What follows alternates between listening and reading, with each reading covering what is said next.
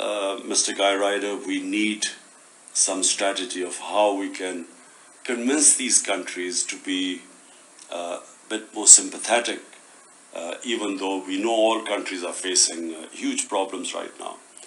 But we need them to be sympathetic to these laborers, who are working in countries which we know are facing problems.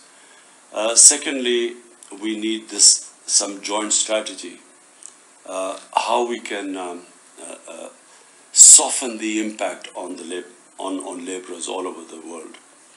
So I thank you again for holding this very important conference at a very critical juncture in history as far as labor is concerned.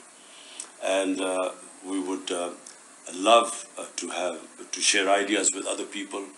We would like to know what other countries are planning to do, what their experiences are. We will of course keep other countries updated with what we are facing and what we feel the way forward is.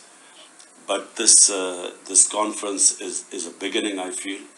After that, this constant exchange of ideas I am sure will help all of us to help our labor. Thank you.